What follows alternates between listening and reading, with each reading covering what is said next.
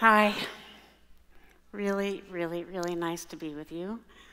And I have to say that I traveled a long distance to be here with you today and encountered quite a few unexpected conditions as I did. I had missed a flight.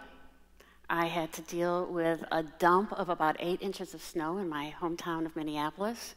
And then as I was going to the airport, found myself stuck in a snowbank and a very unwelcome extra half hour to dig myself out of it. And I did make that flight on time, so I am very happy to be here. I have also navigated a number of unexpected changes on a personal level to be here with you today as a futurist. A futurist in the work that I do with people and organizations is to help them understand the changes that are coming at them, and then to imagine inside of those changes, what future would you want to create? Through a combination of analysis and creative play and thinking, then choosing it and moving towards it. Their job and your job, all of our jobs, is to be a catalyst for that change that you choose. It's a very common question for me to say, Cecily, what is a futurist? And the next question is, how do you get to be a futurist? Well, for me, it certainly wasn't the check that I put in a box when someone asked me, well, what do you want to be when you grow up? Futurist wasn't on that list. But it was something that I grew into and evolved into, and as I pondered the question, thinking about being with you today, I recognized that many of the same principles and concepts that I use in my work with clients is actually applicable on a personal level. I love this poem because I think it really says it all. It's a poem by William Stafford. There is a thread you follow. It goes among things that change, but it never changes. People wonder about the things that you are pursuing. And you have to explain about the thread, but it is hard for others to see. While you hold it, you can't get lost. Tragedies happen, people get hurt or die, and you suffer and grow old. Nothing you can do to stop time's unfolding, but you don't ever let go of that thread. That is really the feeling that I have had in following my own life, and a thread that has pulled me forward. And I have really uncovered that there are about 4 phases that I have gone through in each of my reinventions. The first one is that there's a pull towards something that just kind of evokes a dream. I want to have.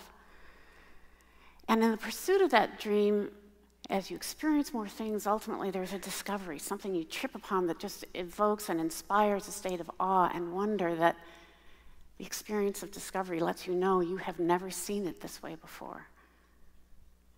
New possibilities emerge as a result. And then invariably, my experience, and I'm certainly most of you have had this experience as well, is that the dream you projected starts to differ with reality a little bit, and there's a tension. And that tension is that perhaps the dream no longer fits. Ultimately, you have to make a decision.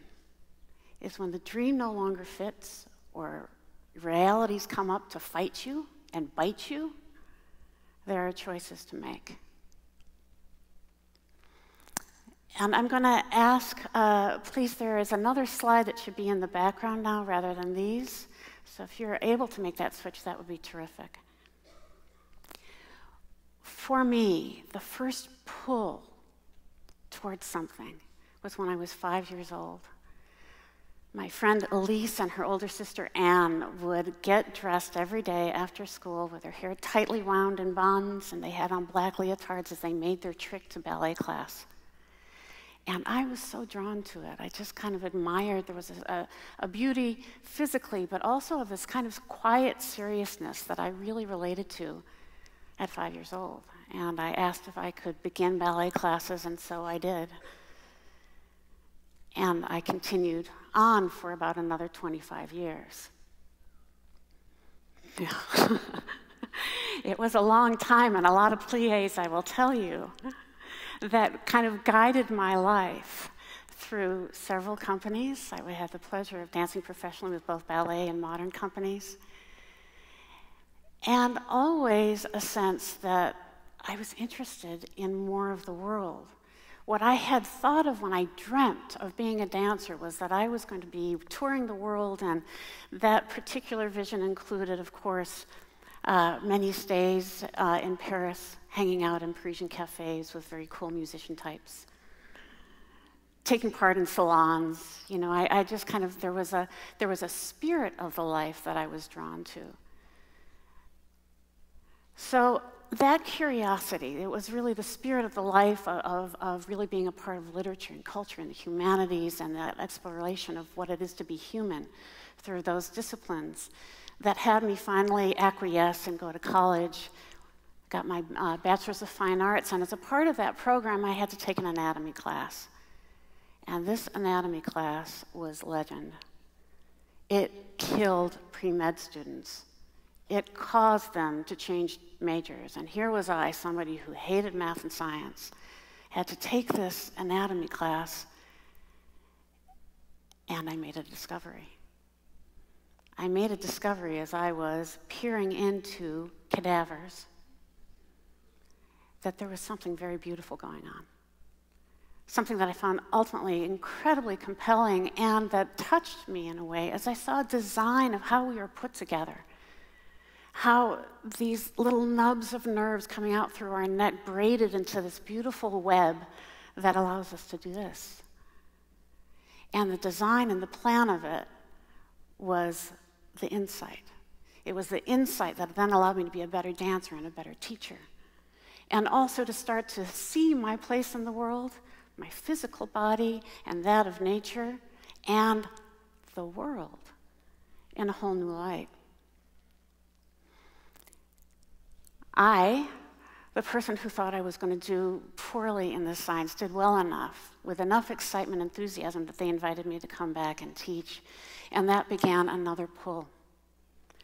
I taught for what became another 12 years of anatomy and clinical sciences, as it followed me to Chicago, where I was dancing with a company and had really a privileged position with a company there. And I was not happy. We were touring, not to Paris, not to Parisian cafes. And I was in that life also having to subsidize my full-time position through teaching ballet and dance kinesiology and, of course, waiting tables, as most dancers and artists do. It didn't bring out the best in me. I was crabby, I was catty, about the other dancers. And I knew that that wasn't who I was, and so I said, Sommers, what are you going to do about this? And as I thought it through, does this a shift to another company, would that solve it? I realized that, in fact, it wasn't a situational issue, it was a conditional issue. That when I saw where I was happiest and where I was most alive, it was in the process of learning and growing and discovering new things. And that what was really important for me was that I have a life that allowed to do that. And so because that spark in anatomy about systems, I thought, well, I don't want to give up my career, but I also don't want that lifestyle, so I'll become a chiropractor. I had to go back and take at least 2.5 years of science courses that I had put to the side, beginning with high school level algebra and chemistry before I could even get to chiropractic school, and taught my way all the way through it. That dream as a chiropractor was really about a practical solution to my dance desire. But what it did as it pulled me forward into learning new things about health and disease and how we were put together. I loved embryology. I loved neurology. I was teaching biochemistry. Was that it also opened up new worlds. I studied homeopathy and Chinese medicine, and I put together this gorgeous clinic and a renovated loft and opened an art gallery next to it, 5 practitioners. It was a cool thing. And I was quite successful. I became someone that people wanted to know, how do you do that? And as a core piece of me, as naturally a teacher, I was beginning to consult. I was also as busy as I could be, and I could feel that tension arise. That tension that says, maybe this isn't at all. Maybe the dream is expiring. And that tension for me was actually pulled towards having family. So there I was at a conference in Germany, and I met a man who was a homeopath and an editor of a journal and a musician who thought I was everything. And I thought he was everything. And I thought I was going to have everything. So what I did was to make a very bold decision, which was to sell my practice, pack up all my belongings, let a lot of them go, and move to Germany to start a new life. This was going to be a life that would finally not have the Parisian cafes, but maybe German cafes. And all of the other senses of what I had dreamed of always. And I arrived there and discovered that none of it fit.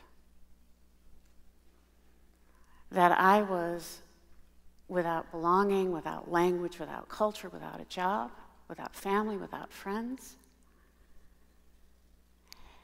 And I also discovered that it was really about the darkest time for me that I have known in my life, where without nothing I had to go back inside and go, what now? And there was a voice inside me that just was as loud and clear in my ears as I have ever heard, and it was, no, this is not okay. It does not fit. And what I had been experiencing through that time was a lot of insomnia, a lot of noise in my head about trying to make it fit, and if And what I realized in that surge of clarity of this is not a fit is that it is that simple. That I don't need to think that hard. That all I need to do is pay attention. That I know that when I am on, when I am my best self, I don't have to think about it. That life really is that simple. And I decided then, in making the move to leave a bad fit, to live a life full of good fits only, that my job in life is to choose. Choose the people, the experiences, the work, where I show up the best. That's the only real power I have as I navigate the unexpected conditions that come at me. So I started my life, I knew, by following and pulling from the things where I had always done best. I pulled from the creative discipline that I had learned in dance. I pulled from the systems thinking and the sciences that I had, and diagnostic methodologies that I had practiced as a doctor. And I started with what I had, which was people who wanted my help for their businesses. Because as far as I was concerned, strategy and answering any business-related problem had to relate to who are you and where are you going. And the combination of systems thinking and that kind of subjective process to actually realize new forms through the arts, I knew that, and I knew it in a uniquely valuable way. I have created my life from that place. Thumbs up. And now, as I work with clients to look ahead at the future, I have brought it down into an analysis that it all comes ultimately, when we look at changing conditions, to 4 essential forces: resources, technology, demographics, and governance. And typically when I speak to audiences, I'm speaking about those 4 forces and what it means for the future of healthcare, for manufacturing, education, government, and so forth. And I can tell you, by what's happening in each of those force fields, is that what we are in for now, our new normal, is an endless state of volatility. That our power to choose and to guide and to be follow the pull and thumbs up is what we have to navigate this really rocky road. And that is a practice. It is a practice every day. The dream, the discovery, the tension, and then finally the reckoning. How do I recalibrate who I am and where I'm going? That is a practice every day of small steps that make all the difference. It is a practice of courage. You don't wait for it to come to you. You practice it. It is a practice of optimism. It is a practice of curiosity. When you are stuck, get curious and keep moving. For it is really as simple as just keep moving, as if you were putting your oar in the water to row and row and row your boat gently down the stream. You don't know what's around that corner, but you do have the power to row it, and that stream has its own mind, its own current. And you want to do it merrily, merrily, merrily. Because your life, all of our lives, are nothing but a dream. Thank you.